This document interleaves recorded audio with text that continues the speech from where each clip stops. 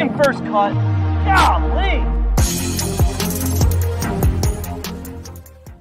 Welcome to the First Cut Podcast. I'm Rick Gehman, and this is your round 3 recap for this week's Farmers Insurance Open. Joining me to break down the chaos is Greg DuCharme. Hello, Greg. Hey, hello, Rick. Let me tell you one thing. We are not in Palm Springs anymore. This is a big boy golf course, and it showed all of its teeth today.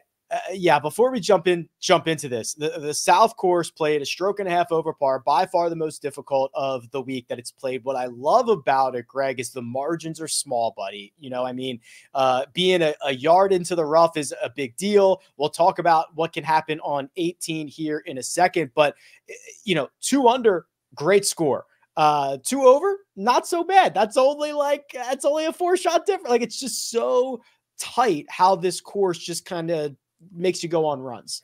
Yeah, and you know, there's a couple things to it. It is par 72, so you got 4 par 5s, but if you miss those fairways and you hit it a foot in the rough or hit it into those bunkers, you end up with some really they become difficult holes.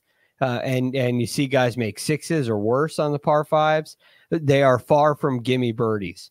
And that really increases the challenge. And then, you know, we had some of that sunshine creep out today, which took out some of the softness, but we still have really, really thick and juicy rough. And I was listening to Thomas Detry in his post-round press conference. He was asked about why the golf course played so much more difficult today.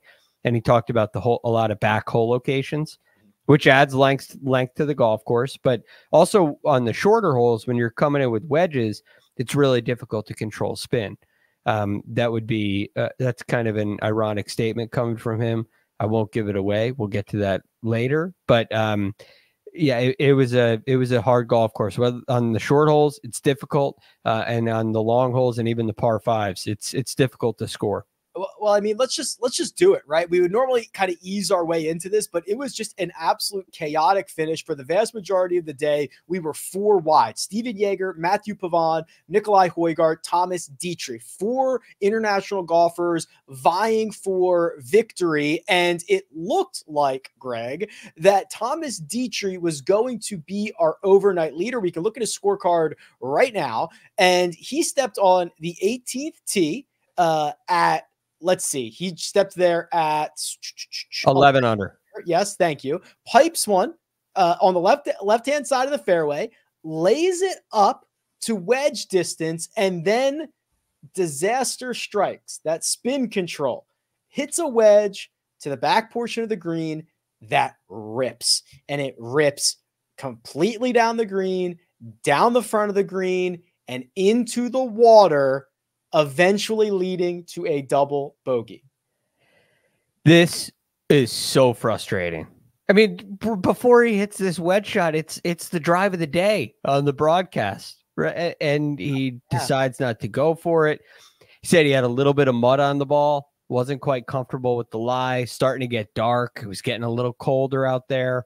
And even though he smashed that tee shot, it didn't quite carry as far as it normally would. So perhaps he felt, you know, distance getting it there was an issue, which is obviously a problem. You can't come up short here, but this comes into play every single year at Torrey Pines, which is why this is a great hole, because it's long enough where going for it is not guaranteed. So it brings the layup decision into play. And then you end up with a backstop with your wedge shot. And that's not necessarily a good thing, because you landed in the wrong spot on the green, and all of a sudden just a little bit of spin turns into a lot of backward momentum toward the water. And that's exactly what happened to Detry. But you know, that, Rick, that wasn't the only unfortunate situation that happened for him during this round. He found a sprinkler head. Yes.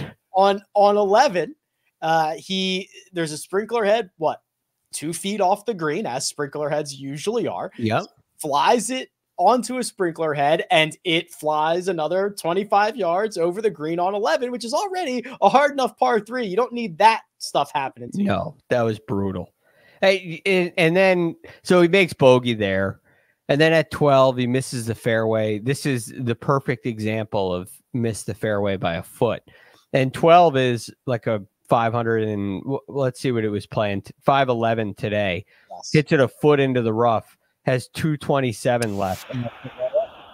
I mean, you barely missed the fairway and you're laying up. This is U.S. Open style. And now that's going to happen at Torrey Pines from time to time. But you can't have that kind of mistake and the bad breaks and the lack of spin control, or whether it was spin control or where he landed it. You know, there's obviously a mistake on that wedge shot on 18. And those things combining together, they lead to a 1 over par 73 for him. Final 10 holes. Bogey on a par 5, birdie, bogey, bogey, birdie, bogey, par, birdie, par, double.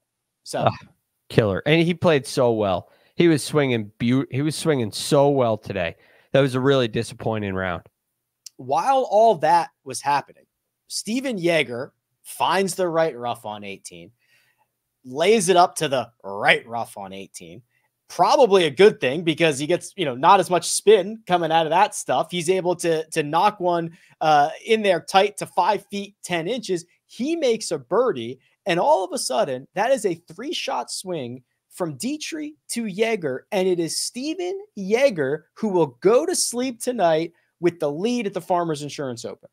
We've spent a lot of time talking about Stephan Jaeger on the First Cut podcast here, Rick. You know what we always ask, Greg? What do we always ask about Stephan Jaeger? What's the ceiling? That's right. Right? What's the ceiling? Are we getting an answer?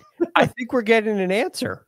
It turns out, or so it seems, and I think this is fair to say regardless of what happens tomorrow, the performance started to improve.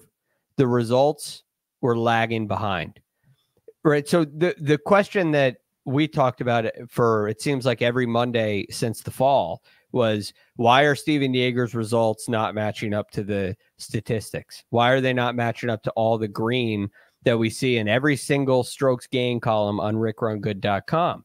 He is, I made some notes last night about this. He has gained strokes off the tee in 14 of 17 events, 8 out of his last 12 approaching the green, 15 out of his last 16 around the green. This is phenomenal stuff. And the putting has been some good, some bad. It hasn't been quite as consistent as the rest, but it's not like when he putts bad, he finishes poorly. It doesn't really matter. He just finishes T18.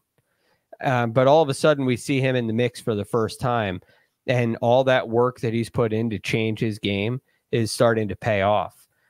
And today was not a great day for him, but he didn't drive it nearly as well as he did the first 2 days, but he's still hanging around, and he's right in the mix in this thing. This was a gritty day. Some great short game shots. He was 5th in strokes gained around the green today. And I'm really excited to see what Stephan Jaeger does tomorrow. I am so on the fence about this because I believe that winning transcends, right? He's won 6 times on the Corn Ferry Tour. It's tied for the most ever on that circuit. I think that, hey, you get a little lucky where you don't play your best stuff and you steal the lead on Friday night. Awesome. But I saw a couple of putts on the second half of that round where those, 5 to 10 footers on Poata. I am worried about that. He's going to be in the final group again tomorrow. I worry about it. There's good reason for worry, but I do think that, and look, this is the hard thing about Stephan Jaeger's position and what he's been doing. We don't get to hear from him a lot. Right? He hasn't gotten in the mix enough to where he's getting interviewed after rounds regularly. So we don't really know what's going on behind the curtain. But this week, it's kind of come out that he's made some real significant changes to his game, made some real significant changes to his driving, which we've seen in the statistics. But hearing him talk about it, and as optimistic as he is about that, he sounds like he's in a really good place in the interviews. So I understand where you're coming from, but it's not like he got this lead with a 61 and it's going to peter off tomorrow. he can still go out there, grind this thing out, and an even par round may be good enough tomorrow, which I think bodes in his favor. The other two that we haven't discussed are Matthieu Pavon and Nicolai Hojgaard. So we've got Jaeger in at 11 under. We've got Detry at 9. The two guys in the middle, 10 under par, are those two. Let's start with Matthieu Pavon, who is followed up his second round 65 with a third round 72. Compared to some of these other scorecards, this was boring. Now, it was 3 birdies, 3 bogeys. He played his final 6 holes at even pars on all of them. You said even par might do it. He might have to shoot 1 under or 2 under compared to where he's at. But what did you think about Matthieu today? Well, one, I've been impressed with him all year. I was really impressed with him at the Sony Open earlier this year. He's gotten himself onto the PGA Tour through the DP World Tour, finishing in the top 10 there. And for a long time, I've worried about guys coming from the DP World Tour to the PGA Tour. They've had, very mixed results, sometimes poor results. But for Matthieu Pavon, they're matching up. He's come right out and come onto this tour in full stride the way he left off on the DP World Tour. So I like what he's done so far this year. And in today's round, the one thing heading into tomorrow is he did a lot of work on the greens. He made a lot of really nice putts today. The ball striking was a little scrappy at times. He only hit 10 greens of regulation. He only hit 4 fairways. Yeah. That is... Now, I'm like you with Jaeger. I'm a little on the fence with this because there's an element to Torrey Pines where you just got to scrap it out. Yeah. So that can you have to do that at some point. But making this shooting 72 with those kind of numbers is going to be really hard to do again tomorrow. So he's going to have to find a way to get the ball in play a lot more than 4 times. He's going to need to follow the Mark Leishman read. Yeah. Like that scrappy way around. Right. Yeah, Mark Leishman did hit 3 fairways in the final round. You're not supposed to do that. He broke it. Like, you're not supposed to do that and win. No, but it did seem that was before COVID. Yeah. I believe that was actually in 2020. It was because it was the Kobe year. So it felt like, as I watched this tournament, it doesn't feel like there's those trampled down lies anywhere. Where when Mark Leishman won, there was a lot of times where he'd miss big and he kind of drew an okay lie. It feels like this year, no matter where you hit it, it is nasty, juicy. So yeah. I think we're looking at a different golf course than we had in the Mark Leishman year. So I'll be down there again tomorrow and Sunday actually. But when I was there on Wednesday, it was thick and nasty and there was no hide. If you were in the rough, there's no hiding. Like, you're just screwed. Yeah. And then you combine the length with it. Guys that can hit some pretty good shots when they're 120 yards away. But when you start getting into the 7 irons out of there, so like that 190 range, which is pretty common out here, it's a layup, right? You don't know, you lose total control. Sometimes it comes out just totally dead. It's you got to get the ball in play. The final of the Fab Four is Nicolai Hojgaard, who had a turbulent start, Greg. He made bogey on 2 and 3. He then began to right the ship. He got it back to even for the round after a birdie on 13, but a reverse bounce back bogey on 14. He did make a good, 17, where he made a 13-footer, right? 13-footer to save par on 17. I thought was pretty big. He will enter the final round 1 shot back. Yeah, this was another kind of gritty round out of Hojgaard. I had thought heading into today, he was one of the few guys that could kind of handle hitting it in the rough a little bit. But I think we even saw it of him today. It was still very difficult. He only hit 5 fairways today, and he was able to hit 12 greens. But he does have a lot of speed. I think his game can't compete out here. But, boy, he was hitting some shots with a lot of curve on him.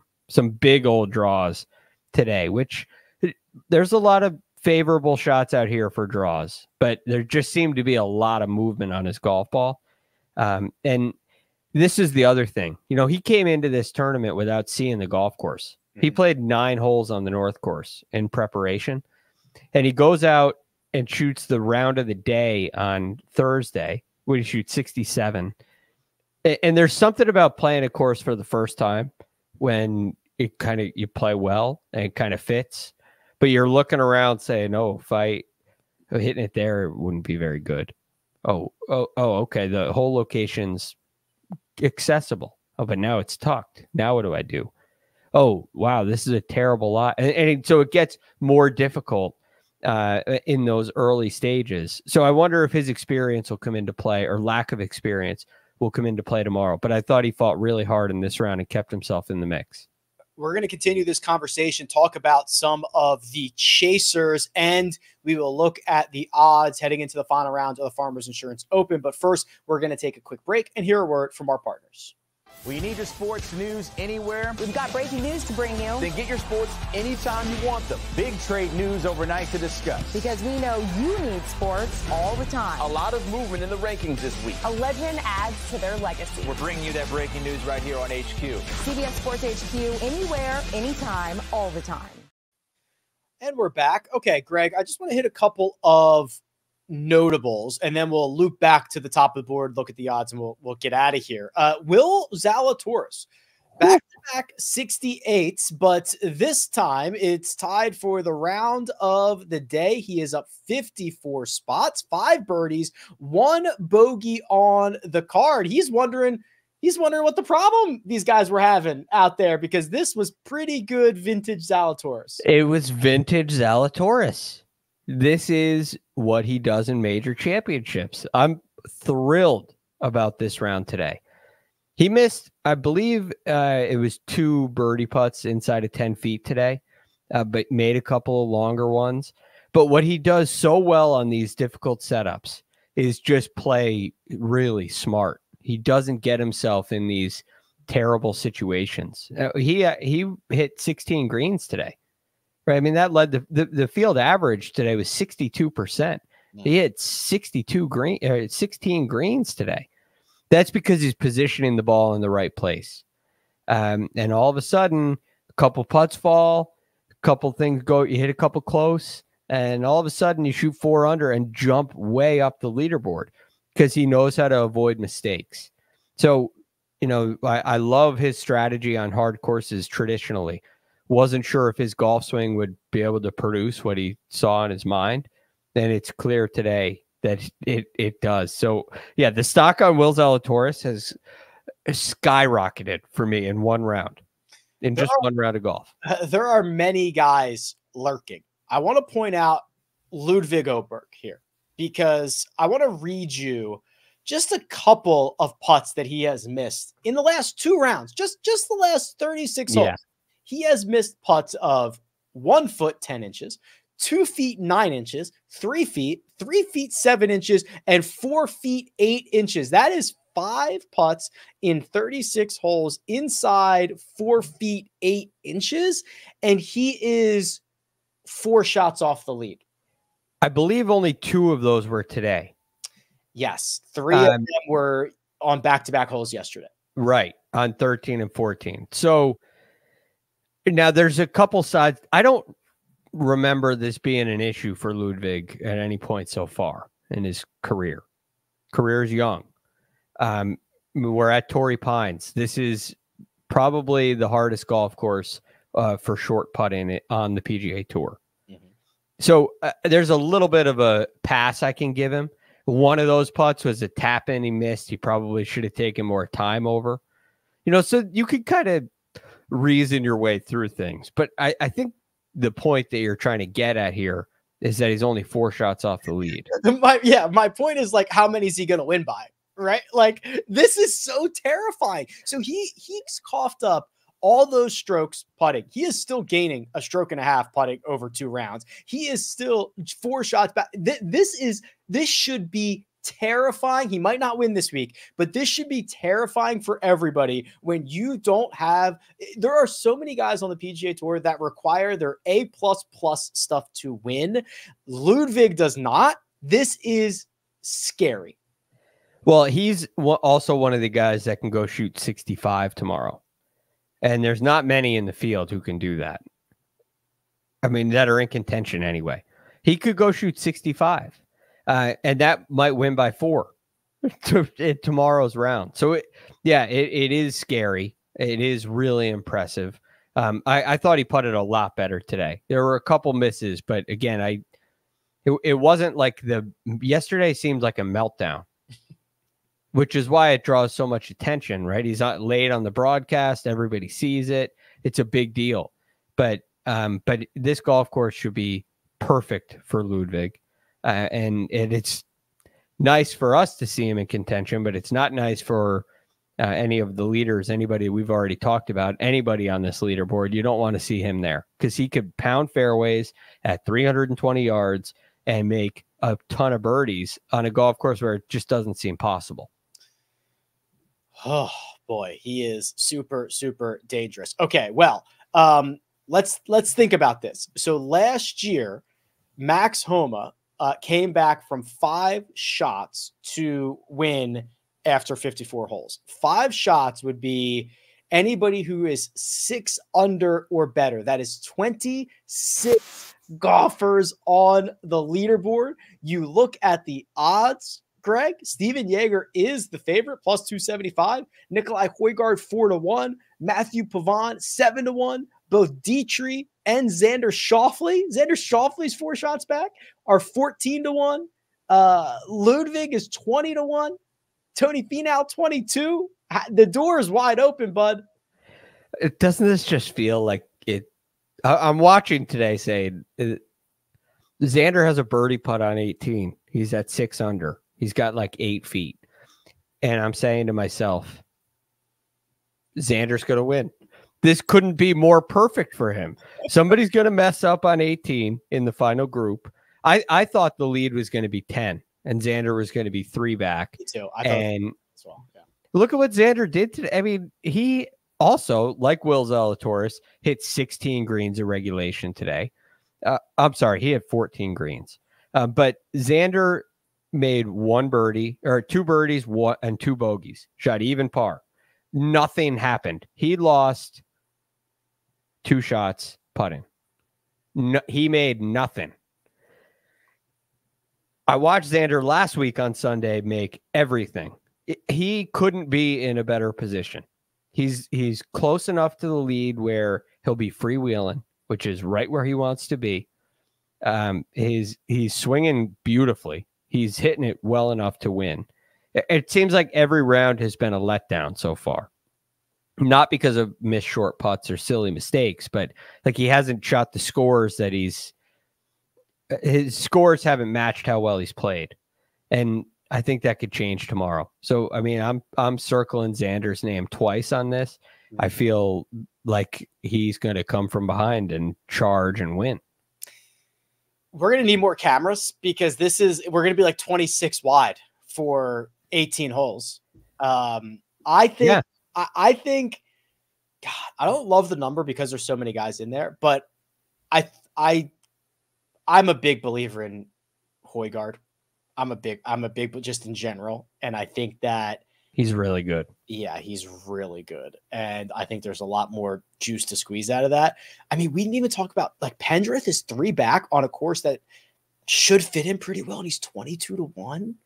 Pendrith started on 10 today and struggled. That back nine's just so hard. Yeah. But he made the turn and hit like 4 shots in 6 holes inside of 5 feet. He just started flagging it on the front 9. And that's why he nearly shot the round of the day. I have literally no idea who's going to win. It's a tough call because I could see this final group kind of lingering around, being in contention and one of them winning. But I could also see with Xander, with Ludwig. I mean, Max Homa is outside his mark from last year, but he's at 5 under par. Mm-hmm. I could see him making a little move. He's got to hit it a little better. But yeah, there's a lot of guys. Tony Finau didn't play. I mean, made a couple mistakes today. Played pretty well. Hit it into the what do you call that? The crevice. Oh, the canyon. I don't know. Canyon. Yeah. Canyon twice. So, and missed a couple short putts, had 2 3 putts, hit it in the canyon twice. Taylor Montgomery is all of a sudden like a ball striker. It's a tough one to predict. But I think Xander's the guy. As I've watched this tournament, he looks like the guy who's playing the best. All right, so let's just do this real quick off the top of our head. Stephan Jaeger, 0 PGA Tour wins, right? 0, yes. 6 Corn Ferry. Pavon, 0. 0. Hojgaard, 0, but a European Tour win. Yep. Detry, 0. That's correct. Hendrith, 0. Correct.